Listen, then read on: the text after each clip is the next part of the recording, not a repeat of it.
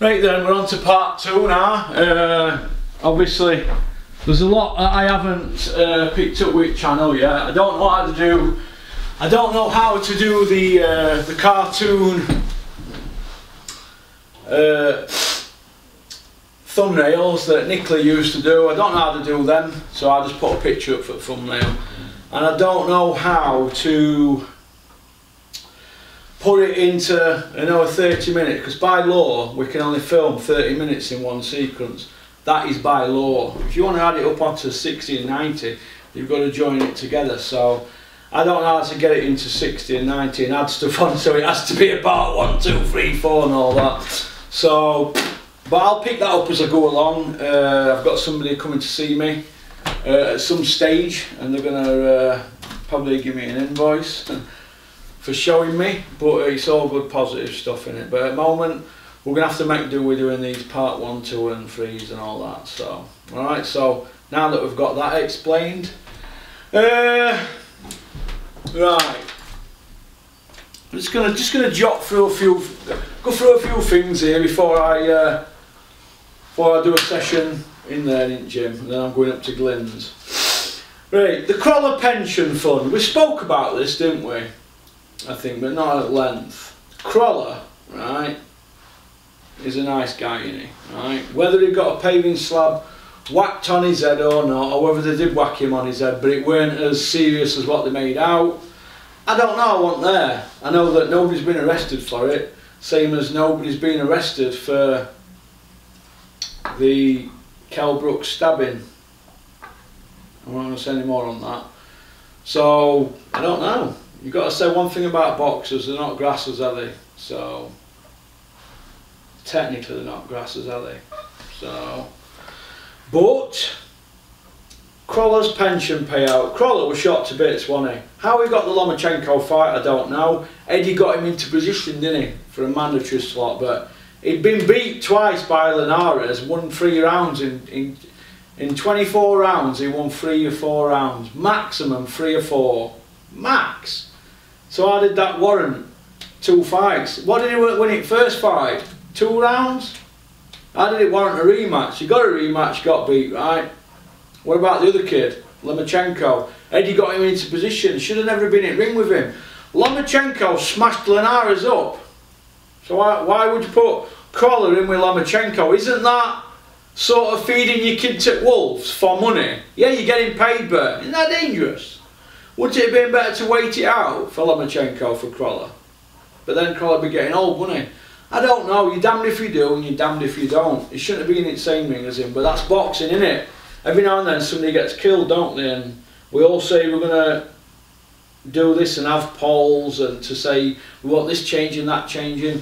Nothing ever happens. For example, it's coming up to 2 years, isn't it, for Scott Westgarth's anniversary of his death. Now, Glyn Rose, a close friend of mine, was his trainer. They all knew him up there, they all speak highly of Scott Westgarth.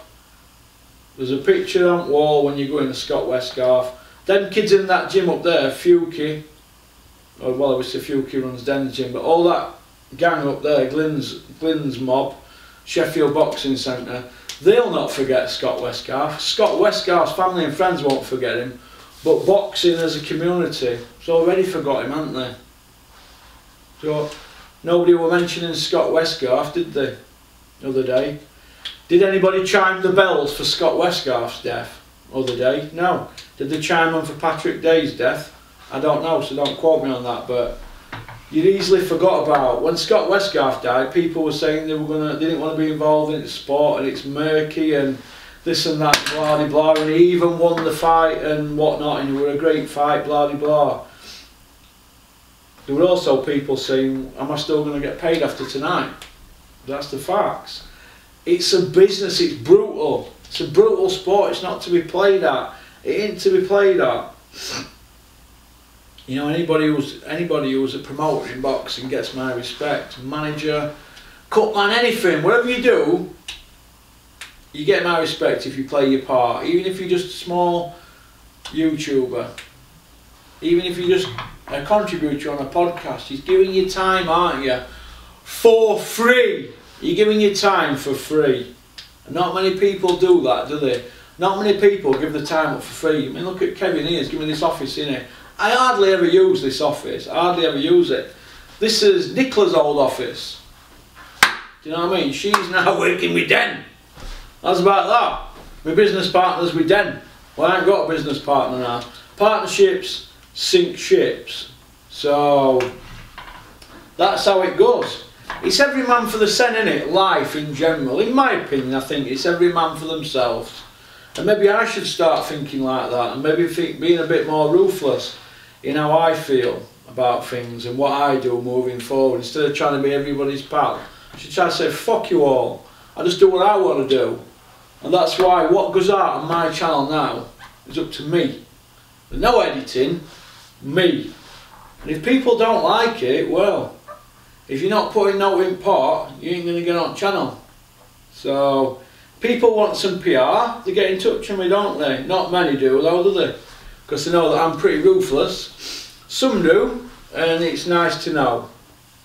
But not many will, because I'm controversial, aren't I? Right? They'll go, ooh. But the same people who are saying he likes a bit of controversial, they're the same people that want me to cover their shows. You know what I mean? So you can't have it both ways. Soon there's going to be some give and take with my channel, and I'm going to have to say, well, I'm going to have to start putting something my way. We all know it goes on. We all know it goes on. Alright? Now I'm not going to be everybody's patsy working for an oak, so take that as gospel. Alright? There's certain people that are not going to be getting a bill. There's other people who, when they ask, I'm going to say, whoa, hang on a minute. This is how it's going to be from now on. Alright? What are you going to do for me? What have you done for me lately? Otherwise I might as well just go back to knocking cars out, and you know, I can go out, I've got a good name, people can come up to me and give me loads of cars on the strap, and I'll shift them. I might as well do that, instead of fucking about with sport like this, where we've got KSI Logan Paul headlining on a fucking pay-per-view. Eh? Then we've got kids like Tommy Frank and Sonny Edwards, who we're probably going to fight next summer, probably in a world title fight, and yet they're not going to be on pay-per-view, are they? And they put the time in, haven't they? And I blocked Sonny Edwards on Twitter, but nobody can say that he can't fight, the kid, can he? And he's been doing it all his life. Where's his fucking pay-per-view? Eh? Where's Sonny's pay-per-view? Where's his brother Charlie Edwards' pay-per-view, eh? What's happening with him? Eddie don't mention him now, does he? Now he's had some fist. Do you know what I mean? It's an horrible sport, horrible, horrible, horrible sport, and I sometimes question what I'm doing messing about with this. Sometimes question it. But every now and then you get a fight, don't you, like He Know You, the guy who iced Juggy is Jamie McDonald, or what's the other one? Ward Gatti, or we get a Frotch Kessler, don't we? Every now and then we get a Ward Gatti Frotch Kessler, He Know You, Denair. We get a fight like that, don't we? And we think, this is why we love this sport so much. But I sometimes question what I'm fucking doing. Dealing with shitheads. Shitheads. So anybody who comes up to me at Dennis's show and says, how you doing, you're not talking. Well, if I've seen you and I don't come over to you, it's because I don't fucking like you. Alright, if you've got a problem, come see me. Alright, that's what to get that in. I feel a lot better now I've had that bit of fucking... I feel like now I've blown a bit of steam off. Right. I'm hanging on for dear life with these Nike Shocks. Does anybody know if you can still buy Nike Shocks? Because I bought 3 pair in 2000 and after the Booty fight. Grey and 2 white ones. And they're all knackered. And I've got loads of them Air Force Ones, but I think they're shit now. I'm sick of seeing them.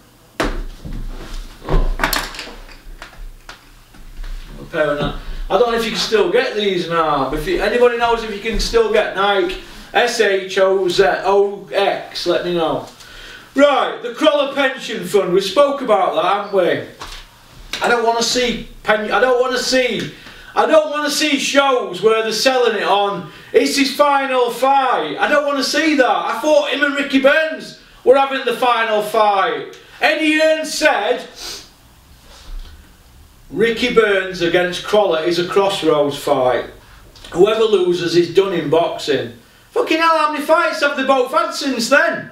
How many more crossroads fights do they need? Fucking hell! When Chisora lost the European title, that were a crossroads fight. I mean, how many more crossroad fights do we fucking need to see? Oh, he's at a crossroads. If he loses, that's it. What the fuck? The only one he's stuck to is Gavin McDonald, isn't it? Do you know what I mean? I mean, why aren't you having Gavin McDonald on Sky anymore? Why not? Why not? He's fought for a world title twice. Why aren't you having him on Sky? Why aren't you having Josh Whale on Sky? You've got to be in the click, haven't you? It's fucking wrong. Why ain't Anthony Tomlinson getting the Conor Benn fight? Why not? Why not? 11-0. 7 of them had an early bath. Sells tickets. Decent looking kid. Got a good story.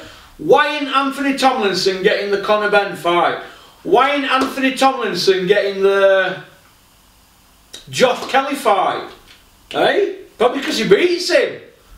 Conor Benn and him's a 50-50, but Josh Kelly, I think he beats him. I think he jumps on him. Don't let him settle. But why not? Why? Why not? He's hanging around with Dave Allen now. He's getting on IFL. Well, or is this PR thing that everybody's trying to jump on? We've got to get on IFL. We've got to get on social media. Is that now detrimental to fighters now? Are they doing that first before doing it in the ring? Is that now going to be known as the Dave Allen syndrome? Whereas he hasn't won a belt, but yet he's popular on social media. Has that run its course now? Was that an experiment? Was that the Dave Allen experiment? Papi Della experiment? I don't know. What do you think, Chippy Tits? What do you think? Let me know, Chippy Tits. Hashtag doing bits. But I don't know. But it's got to be shared out. The love has got to be shared out. There's kids that are not getting the chance. Now, if Eddie Hearn's going to be the top dog, he's got to spread that love. But what they're doing, they're grabbing as much money as they can while they can, and they're spreading the sense thin. When it all goes tits up, they'll be gone and over the hill, and they won't give a flying fuck about anybody else. So, but like I said, if you say anything, you're a hater, you're bitter, you're jealous, you live with your mum, you've got no money, you're on benefits, your car's on finance, it's a Cat D, what else? And you're gay and you sleep with a dog. My dog does sleep at bottom of bed sometimes. I'm not gay, don't live with my mum, my car's not on finance. It had a few issues with it when I got it, yeah, but nothing wrong, it's stuff that I wanted to change to it. The actual car is mint. No, is what it is, isn't it? But other than that, if you say anything, you're a hater. So where do we go from here? Porky, you're a hater! You're a hater! Do you know what I should end up doing? Do you know what I should end up doing if I'm not happy with how things are going? I should go to Adam Booth! Go to Adam Booth! Adam Booth! Go to Adam Booth! He's the best trainer! The Dark Lord! Go to Adam Booth! Well, Billy Joe went to Adam Booth. He didn't last. Dave Allen's been to Adam Booth. He didn't last. But he does talk a good game, Adam Booth. And I think he does know what he's on with. But, and this is the but, the proof is in the pudding, isn't it? He had Davy Day, didn't he? Right? All them years, right? Who was Davy Day's best win with? Adam Booth! Go to Adam Booth! He's the best trainer! Right, well, Davy Day's best win with Adam Booth is John McMormack and Enzo Maccarinelli. After that, who did he win that are any good?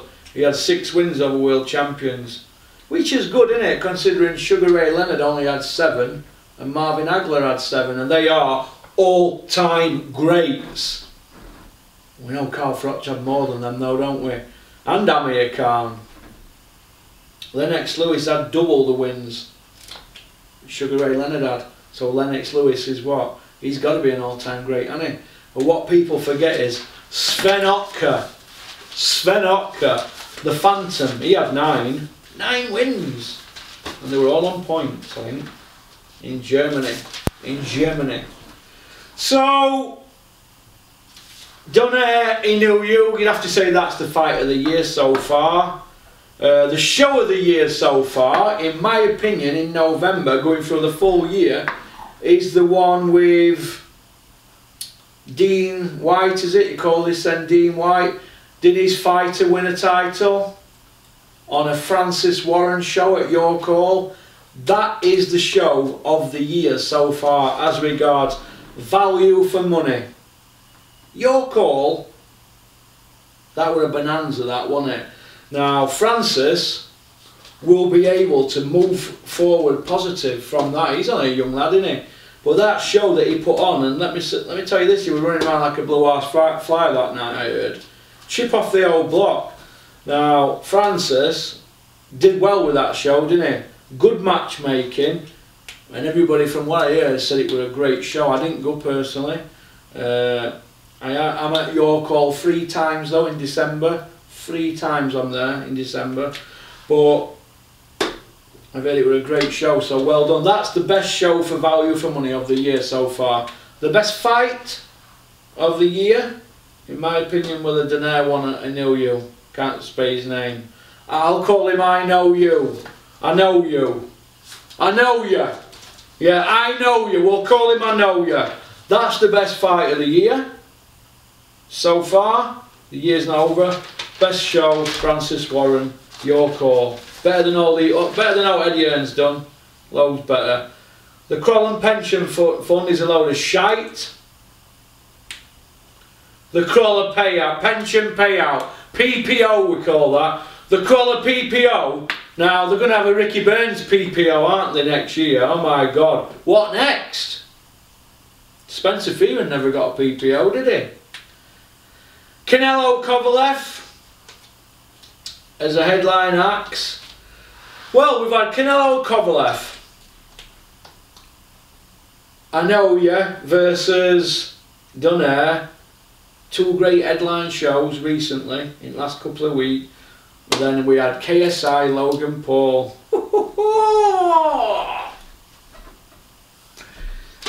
But it was embarrassing to see the Sky Sports commentary. They have these 2 young kids who should have been at school commentating with Mr. Bean, and it was just embarrassing. So that's my opinion. But what can you say or do? I mean, let's do a bit of a lightweight workout before I go up to Glenn's. What time is it on? What time on here?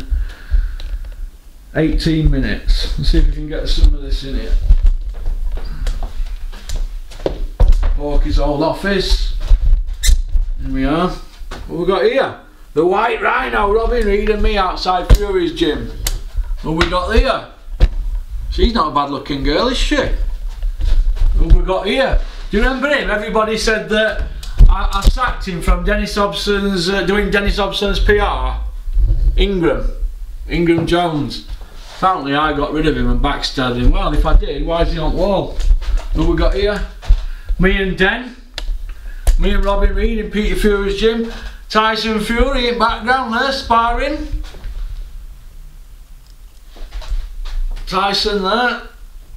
There you go. There's a big lump in it, Tyson. That's a good show, that. Leeds. What we got here? He's Danny Kennedy's team. Me and Peter there. Me and Dennis here in Earl of Stafford. Me and Dennis outside his gaff in Jersey. In fact, bottom of his garden, I think. Dennis's dad's funeral. Me, Ryan Rhodes, Clinton, Bunsey. Me there with chomper chain on. Me and Ryan Rhodes, my second favourite fighter of all time. Class act. Me and the Cobra, 7 days after Froch Groves won in an Italian restaurant in Nottingham. And we've got this here, was that Porky picture that I put in there. I think that's about it really. I think that's about it really. Rolls Royce outside again. It'll be an hard car to sell that. So I'm going to do some lightweights. I'm probably gonna do another video, I think.